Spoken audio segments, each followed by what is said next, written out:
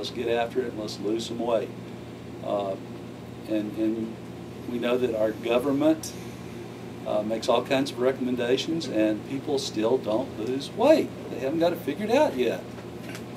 So maybe we'll learn a little bit about eating organically and why people who eat organically tend to be healthier and have a better life, and learn about cleansing the body today. So Mr. Cliff Caskey has an interesting story that I hope he tells you a little bit more about. Mr. Caskey has been a county agent in Hays County, and recently started cleansing his own body because of toxins. And he has been a chemical person, and he's gradually working into organics. And he's going to tell the story of why he thinks this organic method is working for him, and some of the things that he's doing on his farm. And if you don't know, that Cliff is one of our local suppliers that comes to our farmers market, both here and in San Marcos and well, this area. And he brings produce to the market and certainly makes life a whole lot easier for us, especially around beach time. So I'll let Cliff take over and talk about his journey. Good. Thank you, David. I was trying to remember exactly when we met, and I guess it was through the Groundskeepers Association primarily. Yes. But yes, I've been a resident down here since 1977. Served in 4 other counties as an extension agent, and of course, you know, some of you are old enough, as I look at the audience, not all of you are old enough to remember. Back in the 50s, when good old little bitty black and white TVs, I actually come out a little before that, but up on the high plains we didn't get them till, I think Amarillo and Lubbock both put in stations about 1954, if I recall right, maybe 53, 52. But I can remember, I think it was DuPont, I'm not sure which chemical company, but we got this ad, you know, sponsoring Better Living Through Chemistry. And you know, we already had DDT. Mother sprayed enough Gulf spray, which was DDT, around to last me more than a lifetime. Because she, you know, the neighbor got polio. And Mother's afraid of flies. And I'll guarantee you that daily during the summer, from the last freeze to the first freeze, she sprayed the window screens and the door screen and sprayed everything. And I can remember Daddy spraying my pony with the same stuff because it come up with lice. I don't know where it got it, but somewhere it got lice on it.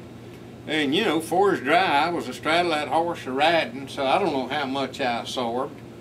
I was also county agent out in West Texas in Hudspeth County, El Paso County, the only one west, when the big dairy out there had to dump all of the milk because it was contaminated with DDT, and it was traced to an alfalfa field in Hudspeth County. And being county agent, I was totally involved. 20 years before, that alfalfa field had been a cotton field for many years, and had been heavily sprayed with DDT. The alfalfa picked it up, the calves was raised on it. These 2-year-old heifers, as they came in, calved and went into the milking barn. They still had DDT stored in their bodies, in their fat, and it went into the milk, and it was picked up and found. We also found back, and this is in the 60s now when this was happening, and this wasn't the way I'd planned my talk at all, David, so you got me to. But anyway, we found out that many of the pesticides being used in the cotton fields, the reason the chemical companies could talk about they were biodegradable was that they could not be found after used in the soil. They changed to something else that was even worse. And so, many of those, as far as I know, all of them have been taken off the market in the United States. They haven't been taken off the market in Mexico and the other worlds joining us, other countries. So when you're eating grapes and fruit out of season, far as the United States, guess where your fruit's coming from? Mexico. In Mexico, they've learned there's one area. I almost went down to visit, and then something come up and I didn't get a chance to go on the tour. We tried to get a tour up. I'm past president of Texas State Fruit Growers Association, but they've learned how to fake the trees into thinking that it's time to produce again. And so they get 2 crops out of the year, and they have a crop when we can't have a crop. And I'll stop there and tell you more about myself. I grew up in Plainview, Texas, up on the high plains. My mother's grandfather on her mother's side left his 10 kids all close to a section of land apiece to farm. And I was born out on one of those places and grew up more or less out there. I know how to take a siphon tube and put my hand over it as I fill it with water in the ditch and pull it out and irrigate, and how to get 60 tubes set before the dam breaks, because most people don't know what I'm talking about, but that's a circus in itself. But anyway, because if the dam breaks and the ditch goes to running over, you cannot shovel enough soil fast enough to stop the flow of water, and you have to go turn the irrigation well off, and you don't want to have to do that. Daddy will whip you. But anyway, kids don't know what whippings are nowadays. But anyway, grew up, graduated from there. I went back last June to my 50th class reunion, so I've been around a while. I've seen a lot of things. Bachelor of Science degree in Agriculture Education. I've got a master's degree in biology.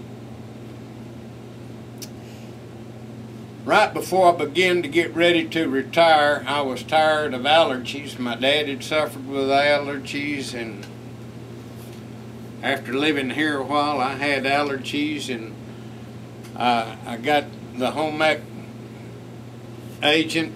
That's not what they call them today. Still call them homemaking agent. But anyway, I got her books on human nutrition, and I read them. And when I got through, guess what I was thinking? We don't know a blooming thing about human nutrition.